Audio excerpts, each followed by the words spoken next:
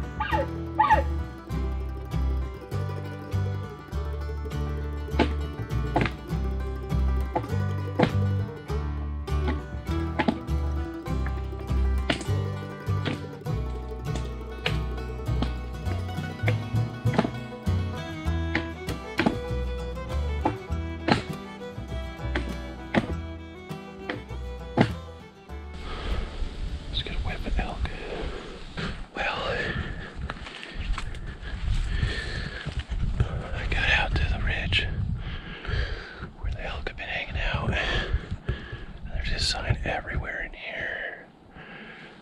I dropped down once the wind changed, and I raked a couple different spots and tried some challenge bugles. Nothing. Waited 30-40 minutes in each spot. So they're just continuing to be quiet. No bugles. I was on this ridge at 6:30, and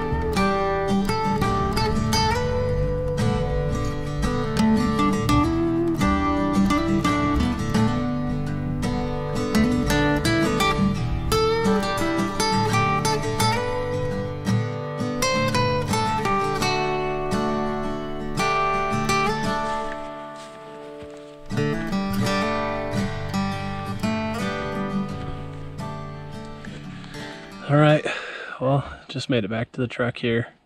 It's my last day hunting, and yeah, didn't see a single thing today. I had a few times where I smelled elk, but probably just passing by a bed or who knows.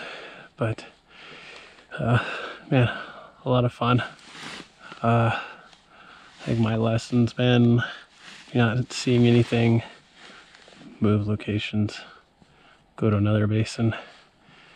Yeah, I think the elk I saw yesterday when they ran off, I think that was a forever thing. Well, not forever, but you know, I don't think they were coming back anytime today. Another lesson learned was I heard a gunshot last night while I was eating dinner before sunset.